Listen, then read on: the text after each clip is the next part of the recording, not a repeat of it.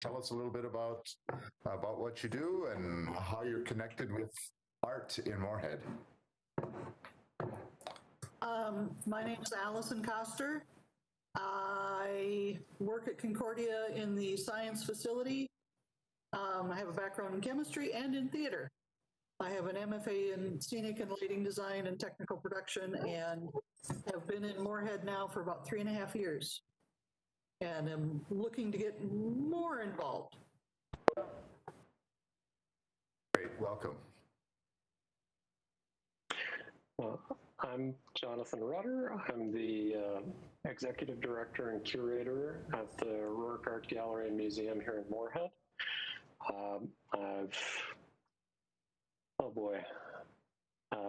Grew up here, lived out east briefly where I got my MFA in painting, and I'm back and happy about it. So eager to be of service. Great, we're happy to have you with us. So welcome to you as well. And welcome to the rest of you here today and our guest, Derek Lapointe. We look forward to visiting with you in a few minutes. The next item on the agenda is to amend the agenda. If anyone has an amendment, please make that known at this point. I have one item that we will just tack on with the election of officers. So there's a new program called the Moorhead Awards that the city has developed, and they are requesting a representative from the Art and Culture Commission to serve on that review committee. So just to add that one item. Okay, very good. Anything else, anyone? All right. Moving on then to the minutes from our last meeting, which were on January 25th. And you should have all received that in your packets. I hope you've had a chance to read through the minutes from before, and as soon as someone is so inclined, we'd entertain a motion to approve the minutes from January 25th. I'll move to approve. Larry, is there a second? Second. Nat? All in favor of approving the minutes, signify by saying aye or raise your hand. Aye. Aye. Okay, and the minutes are approved. And now moving on the agenda, we have citizens to be heard, and I'm not seeing any other citizens in attendance here. Is there anyone that is connected by phone or audio?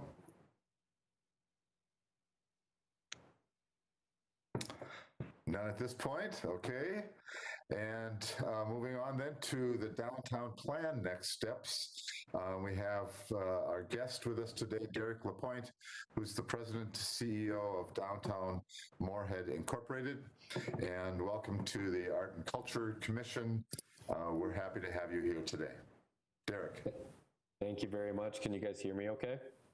Yes. I was having audio issues earlier today, so if anybody hears me breaking up, just tell me, speak up, please. I think Kim's going to try to pull up the summary document here, but obviously we've gone through a long process through our downtown master plan. Many of you participated in that, whether that was through our public engagement opportunities that we had. We had some that were in person at the Yumcomp Center. We went to Bridge Bash. We went to Dairy Queen. We tried to get a broad spectrum of folks that ultimately needed to provide feedback to put a really quality plan together. Overall, we had over 700 individuals participate in our online survey, which is unprecedented numbers for Moorhead's kind of engagement in a plan such as this. We had hundreds of people attend the open houses. So we feel really confident that one, this plan really is grassroots. It's coming from the community. It's the needs and the desires of where we need to go as a community to make a downtown that is not only aesthetically appealing, encouragement of development, but also a place that our residents and the community can be proud of. So we've gone through a lot of changes over the last 3 years, and maybe as a little background, many of you probably know, but I have a unique role with the city here. 3 years ago, Downtown Moorhead Inc. was established. It's privately funded by a lot of private investors, including American Crystal Sugar, Eventide, Samford, Shields, Hornbachers, but we also have the universities as supporters as well. So we have a good mix of public and private support. Within 6 months of starting, the city of Moorhead reached out to me to see if I would be interested in doing economic development work under contract. So we do hold a contract for economic development citywide, and it seems to be a pretty good fit. It became a pretty good partnership with the city, and that we're really trying to build relationships and trust with the development community and the business community. And I feel like we can do that since we're a little bit of at length from the city, where we can almost be that private kind of voice going through the city hall channels to develop policies and programs that make sense for our business community. I'll be pretty short, I guess, in this document, and there's a lot of information online, as Kim is showing you here. We have a summary document, an executive summary that's up on the screen right now. The whole plan itself is on here as well, where there's about 55 pages. It's pretty easy read, I'll say. We tried to make it very comprehensible for people to understand and digest. We also did a video that has about a half hour of presentation from our consultant group, Stantec. They provided a great overview of the plan itself and the elements of it. So if you really want a condensed version, as the consultants kind of walk through, that's a good piece. We also recorded the question and answers piece of it, so you can hear people from the public that are asking questions, and we're responding to as well. But going back to the executive summary, maybe a couple things for the group to kind of look at, and I think that's really important, is we tried to create a vision and goal for downtown, and our study area itself really went from the river to about 17th Street. So I will say that's still a pretty large area to define as a downtown, especially in downtown Moorhead, as we don't have that consistency of development quite yet. We're getting there, but we still kind of have scattered pieces of development as we go. When you look at that map up on the screen, we really created a couple different segments here. You'll see number one, kind of right where that number one is in a darker kind of red hue, is the Moorhead Center District. This is where the Moorhead Center Mall is. We also have the lighter shade, kind of red, pinkish color, is the downtown mixed use area. And you'll see a dashed circle that kind of surrounds that area. That is what we're defining as a 5-minute walk. From the center point, kind of walking across, as a 5-minute walk. And for an area to be successful, we feel that it's really crucial to have density within that 5-minute walk shed. We want lots of people, lots of business, and that's where we're kind of building to. We talk about 1,000 housing units, and when I say housing units, that could be affordable housing, low-income housing, student housing, workforce housing, market rate housing, right? Variety of housing is what we need. About 1,000 units of density can support about 50,000 square feet of retail. And we don't have that density yet. And that's very glaring at this point in time. We also focus on that kind of purple area, which was a little bit on the outskirts of town, is the Creative Pioneers District. We know there's a lot of existing uses over there, whether they're auto mechanic type places, almost hybrid industrial to a sort. We know we're still going to have uses like that, but we need areas and flexible zoning that can encourage multiple uses that still provide that vibrant use. Could be craft brewing, it could be art space that we talk about. a fire line neon with Chris Orth, places like that provide small scale manufacturing to a degree that still adds a quality to our overall purpose. So we defined a vision, we defined goals, which is, authentic, vibrant, equitable, and inclusive. We looked at those character districts and defined each of them. The other thing that I think is important to kind of note that I feel that this group really could get a handle on is on the right-hand side of the screen, and I don't know if everybody can see it. I got a little gray square that kind of covers some of the goals. I don't know if you can see that, Kim, or not, but we just can't see the first goal or the first line. There we go. So the key initiatives. So we have placemaking. Talk about creative uses and ways to define places. So talking about low cost infrastructures and strategies to really create vibrancy within our communities. And that could be places like in between the library and the Rourke, where Jonathan's at, right? How do you activate spaces there? It could be the riverfront. And we see a prime example of that with Mary's Tunnel right now and how popular that's become. How do you continue that energy and activity when it's warmer out, right? How do we get the same level of interest with even with the rentals of snowshoes and cross-country skis down at Yumcoms? They've doubled the amount of rentals within the first weekend this year when those rentals used to be up by MD Johnson Park. So how do you create energy and activation off of that site that we're starting to build? Placemaking could also be art initiatives too. And I know Larry's called me about the sculpture walk and other things that could really add value. Other key initiatives include the Moorhead Center Mall. We just know that that's such a large real estate within our downtown district, and I'll just say it's tired in spaces, right? We know there's some maintenance issues. We know the vacancies with the old Herbergers. Those aren't easy spaces to fill at this point in time, but we're trying to be creative with the ownership and the existing businesses of what that space could potentially look like long term. Woodlawn Point is a place that's on the south end of downtown, kind of disconnected from our downtown, but it's within Woodlawn Park. It's a former power plant site. City Council at this point in time has not made any action on this, but at the time when we did our plan, it was a part of our work study of potentially looking at development opportunities here. And so we'll kind of see what comes out of that as we'll take direction from City Council at that point in time. The other one that I think could be extremely impactful to our downtown is the 11th Street underpass. Now, granted, this is still probably a number of years out, but we all know it's progressing much quicker than the other underpass, so we have to be planning and prepared.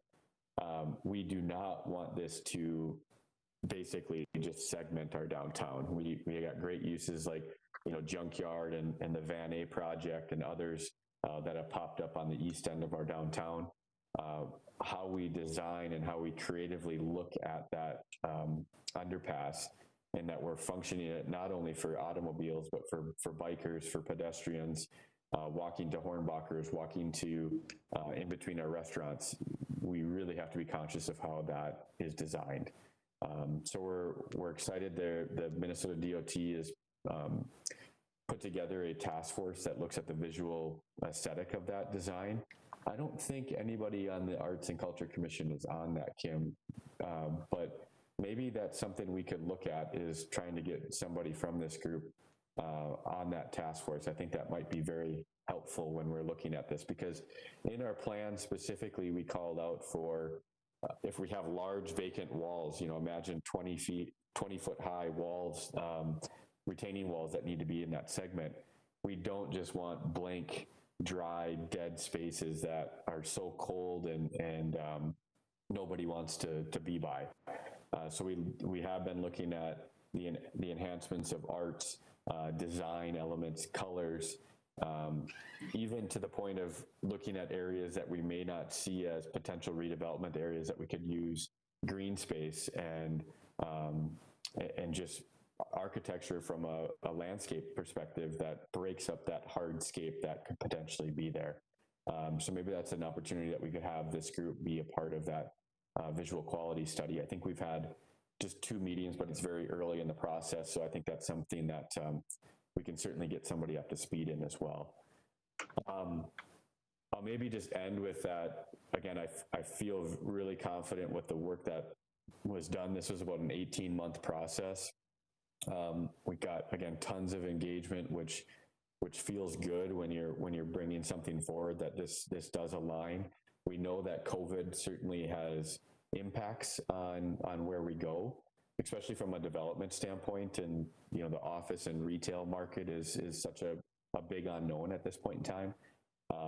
But we also know that this plan really sets this vision for where we go as a community, and the development community, the business community are buying into it. We're getting the phone calls. We're getting the level of interest that says, we like where Moorhead's going. We believe that they can turn for the better. And they can stand behind a plan like this as something that knows that consistent uses and development will be happening as we move forward. So with that, I'll maybe stop. I would love to hear your thoughts, answer any questions you may have. Implementation is something that we're going to be constantly talking about and working towards. We probably are looking at creating some type of small task force that would help with these strategies, but an implementation strategy of this large of a plan is not just held within one organization, right? It's the city, it's the sub-task forces of the city, arts and culture being one of them, Downtown Moorhead Inc., Moorhead Business Association, many others that are all working towards the implementation of the overall plan. So with that, I'll stop and look forward to your comments and questions. Thank you. Well, thank you, Derek. That's very informative, and it's exciting to think about this plan and to look at what you've put together already, and also just to hear some of your insights on where you're hoping this might go, and that it certainly has to be a community-wide effort, right? I mean, we've got to have constituents from all different areas that that have some input into the process, and so I appreciate that, and I think as a Moorhead resident, this is something that's exciting, on a personal level, as well as for the infrastructure here of the community that we've chosen to be involved with. So yeah, I'm happy to hear and see that you do honor the art and culture perspective as we move forward with this, because so many times in so many places, not here, but in other places, that element of design is not always taken seriously, right? And we all know the fallout from that. If you really don't, you don't have as vibrant a community, certainly. So go ahead. And if I can add that too, and I didn't stress on this probably enough, I think we're heading as a community and as a basically any strong community at this point in time is creating destination-based experiences. You have to not just set up a generic coffee store on the corner, right?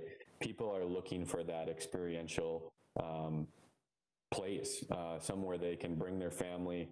We talk about from 8 to 80, right? Anybody should be able to have a quality experience. So how we're looking at design elements of a building, how we're connecting to the riverfront, how we're looking at micro transit and how we're connecting places is extremely important, and certainly art and design plays a very heavy experience. Gives that layer of experience to enhance our downtown. So it's very important. Yeah. Yeah. So we all want this to happen quickly. You know, I mean, we want to really. I know it doesn't, but I mean that's you know you wish that these kinds of transformations could happen quicker than they do, but you know, as long as we know that there's progress being made, and I think the community likes to have that sort of information as well. That you know, even though we don't always see the progress, to know that things are moving behind the scenes is you know a little bit of satisfaction anyway. Anyone else have comments or questions for Derek? I think Carrie Winterstein is on that committee, on the underpass committee. So we do have a past member on it. Yes, that's correct. That is correct. Yep, Carrie is on that. I turned my video off. I saw myself chopping a little bit, so hopefully you can hear me all right. But yeah, Carrie is on there, and she's been a great voice for the arts and design elements of it for sure.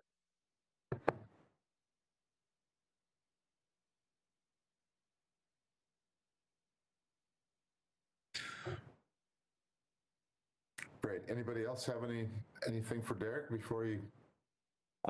I'll maybe I can close with one last thing if you'd like. I think one thing for this group to consider and to be conscious of too is I know our city manager, Dan Molly, is really into this placemaking effort. There's a lot of groups that do this very well within our community. So I think lifting up some of those things in those groups could be a really unique opportunity for us. So I believe that there's opportunities to come. I think more conversations are going to be happening over the next couple months. And maybe that's something that this group can support, whether that's through viewpoints and conversations, ideas. And we are happy to incorporate this group in a lot of conversations when it comes to implementation. So stay tuned for maybe some outreach as we look at different ideas that are coming our way. Definitely. We'll certainly be eager to be part of that. All right. Anything else? Anybody? Derek, thanks very much for sharing your time with us today and your insight and your talent and energy. So I guess we don't have any more questions at this time. So once again, thank you, and we'll hope to see you again soon. Thank you very much, all. I appreciate everything you do for Moorhead, and I'm an open book. So if you have any questions, ideas you want to bounce off me, if you don't have my contact, Kim can hopefully share it with you. I'm more than happy to have conversations with any one of you. So thank you for your time today. Great. You're welcome. All right. Moving on through our agenda here, the next item is annual report and election of officers. And I'll pass this over to Kim if you'd like to walk us through the annual report. Sure. All right, so starting on page 4 of your packet, you can see the previous year's membership and the projects that were implemented last year. You can see each of the benches that were installed. So we partnered with Moorhead High School art students, and they submitted art that was considered, and we followed our public art policy process, which includes having the art review team do an initial technical review, and then the Art and Culture Commission makes a recommendation, and City Council has a final decision on the art and the location for each work. So things to look forward to, and as we go on to the next portion of election of officers and representatives to different groups, it gives you a little bit of background on the process and what the duties might be for those team members. Thanks. And also, yeah, under the 2021 projects, it's kind of interesting to see a number of things that we've been discussing over the past few months and that are in various stages of process, depending on a lot of things, I believe. Yeah, we've got a few things to work on in this coming year, that's for sure. So election of officers is the next item here, and we need to annually elect a chair and a vice chair for a one-year term for this committee. And then there are a number of other designated representatives for various things.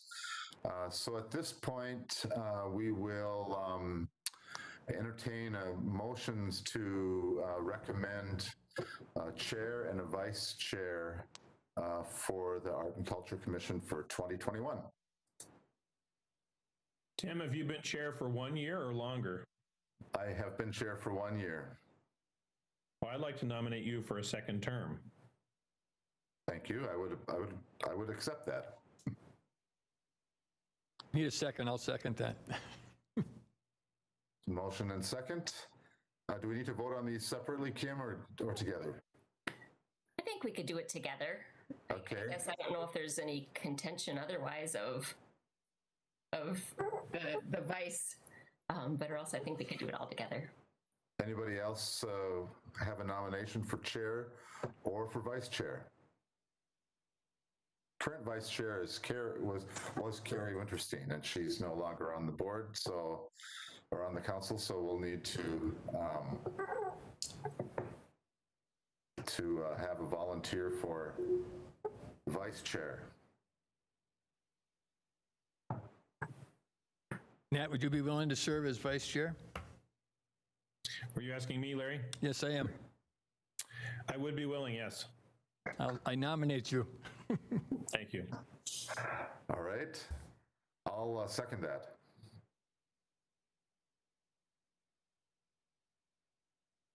Any other nominations? It's tough with a small group, and especially with two people in their So first. many new people, yeah, right.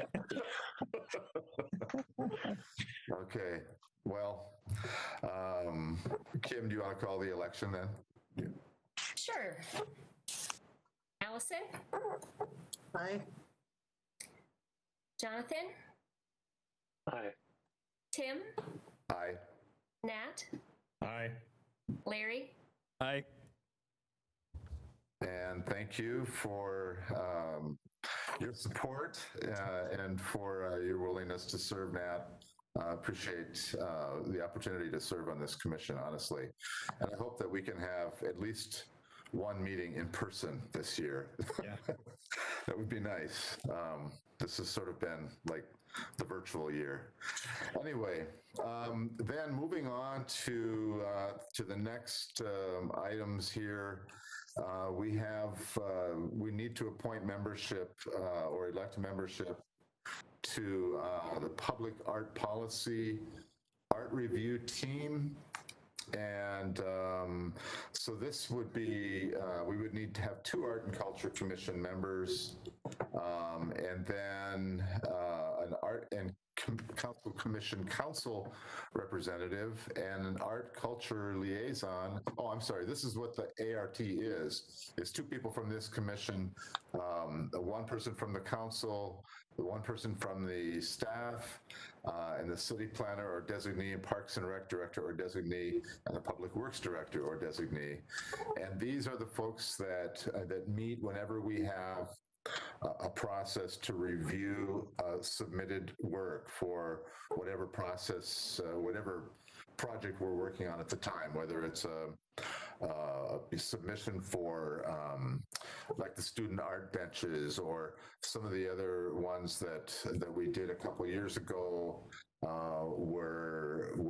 There was a gift to the city for art, and we had a call for art. And anytime that there's a call out and we need some screening of the art, then this group comes together. So what we need are 2 people from this group that would be willing to serve on that art review team. And I'd like to clarify that Larry is automatically on it, so we don't need to double up on that. He would be our council representative who has that dual hat of also being on this committee. So I can tell you that it's not a huge commitment of time. Usually there's one meeting of this team when the submission deadline has passed, and the pieces that we need to review are all in order, and we need to make some kind of a decision on prioritizing or selecting or screening submissions, whatever they happen to be. So, we don't have anything in the works right now as far as a call for art. So, in the first 2-3 months of this year, there aren't going to be any meetings, and I would guess that it's 2 or 3 meetings a year, maybe at the most, for this that I've been involved with. Does anyone want to volunteer to be on this committee? Allison and Jonathan, thanks very much. Happy to have both of you do that. It's a good way to get to know the other folks that are in those other various positions within the city structure as well. So thanks to both of you. Do we need to elect them, or just those are designations, right? yeah, I don't know if it needs to be quite as formal. Okay. Perhaps we'll wait until if we get down through all of these, and then we'll just have one motion to endorse everyone. Sure. The Moorhead Community Fund is also looking to have a designee to serve on the Moorhead Community Fund Advisory Committee. And I believe last year that Carrie served on this, was the designee. Is that correct, Kim? And how often does this committee meet? It meets quarterly. And I don't know if that's like the January meeting was canceled, so it's kind of as needed, but there are scheduled meetings quarterly. And Larry, do you also serve on this? I do serve on it, and in the time I've been on, I've had one meeting. So it's not, it's an early morning meeting, and it's about an hour, or something, yeah.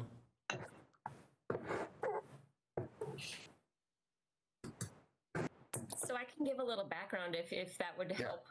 Yeah. So the community fund is a newer or kind of project that the city has endured, where they have partnered with the FM Area Foundation. And it's a committee that kind of facilitates ways that we can work on projects that need donations or supplemental funding. So it's a way that the city can take donations through the FM Area Foundation. And there have been projects designated by the park board. But then, like Tim had mentioned, the call for art, we had also received a substantial donation for public art. And so this group got involved because of that donation. And so it would be just looking at different projects and then seeing if we can find some champions or helping work towards ways to try to get projects implemented. But it's a new committee, so the exact path in which the tasks are developed and disseminated are still kind of being defined. Okay. Is anyone interested in serving on this committee as a representative from the Art and Culture Commission? I would be. Would you? If you don't want to, yeah. That'd be great. Anybody else? We need to elect Nat. Okay. And then finally, Kim, you have one more committee that you need a rep for? So within the last month or so, a new award has been developed for the city called the Moorhead Award, where community members or citizens can nominate a group, a person, somebody who's making great impact to our community. And so as these nominations come in, I'm not sure if they know exactly how often they'll meet. I think it's supposed to be approximately quarterly, but we'll see, since that group hasn't met yet. But it would be just reviewing all of the applications or submittals and making recommendations. Okay. I'm willing to serve on that committee if nobody else is. That way all of us have at least one. Or we could elect someone who's not here today. Right? All right, let's do a blanket motion for all of these designees. And I'll move that those who have volunteered be appointed to those committees. I'll second. All right. All in favor signify by aye. Aye. And opposed, same sign. All right. Thanks, everybody, for your willingness to serve. Then the last item on our agenda today is the member reports and updates. This is always a time where we, as Arts and Culture Commission members, share what may be going on in our artistic lives with organizations that we are part of, or with any kind of art event or happening that we want to make public at this point. So does anybody have any things that they'd like to share for the upcoming month here or so?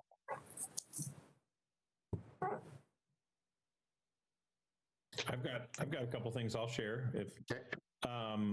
So we have a guest artist this week, actually, at Concordia, a virtual guest artist. His name is Dr. Ron McCurdy. He's a jazz trumpeter, author, educator, and entrepreneur, based now at University of Southern California, although at one time he taught at the University of Minnesota, which is how I got to know him. Anyway, Ron is a really dynamic, creative person and a great thought leader. We had him Friday talking about entrepreneurship in the arts and a book he wrote. Tomorrow night, he's doing something on education, specifically about motivation and diversity, equity, and inclusion. And then Thursday night, he's presenting a virtual performance of a work that he created about a decade ago called the Langston Hughes Project, which is a jazz spoken word film project that he's performed live many times, including here in Moorhead about 3 years ago. But this is a virtual performance. So for people who might be interested, the easiest way to find the links is to go to the music department performances and events page at Concordia. And maybe the easiest thing for me to do is to post a link in the chat that will take you there.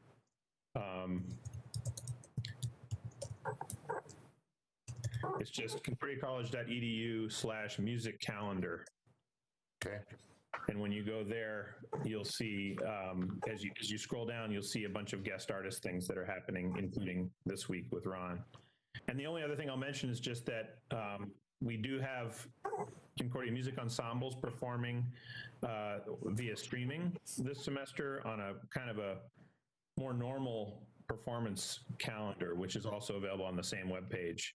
But right now, we're not allowing the public to come to them yet. We're just streaming them. So if people want to watch those, they certainly can. We had a great choir concert yesterday with our new choir teacher, Kira Winter. Great. Thank you. Yeah, Allison. In a couple of weeks, well, about 3 weeks or so, the National Book Awards, there will be virtual readings and conversation. March 11th, which is a Thursday at 7:30 p.m. There's a link at the concordiacollege.edu website /nationalbook. All right. Always a very interesting event.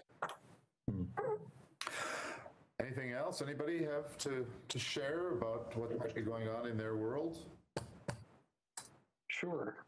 Over at the Rourke, we've got a special permanent collections exhibit that'll be opening this weekend. Philip J. Thompson is actually a Concordia alumnus, class of 1956. So we're presenting a retrospective of his work from our permanent collections and from local collectors. Then I'm not quite sure. Well, we'll probably be meeting before our next big show opens, so I'll leave that until then. Great. And so you're open for in-person visits into the galleries now? We are. we are managing it by appointment only in order to ensure that we have good contact tracing. So just if you're interested in, well, either seeing our exhibits online or making an appointment, you can go over to therourke.org. Okay. Thank you. All right. Well, I don't have anything to share for my own arts world. I guess if there's no other announcements or questions or comments or anything, then we will adjourn today's meeting, and we meet again in March on the 15th? 15th of March. And will that be at 4 o'clock or 4:30? That'll be 4:30. So 4:30, the third Monday of each month at 4:30 is our standard meeting time. And due to holidays in January and February, we usually have to modify. Right. But the rest of the year should be pretty much consistent on that third Monday. Okay. Thanks, everybody. The meeting is adjourned. Thank you.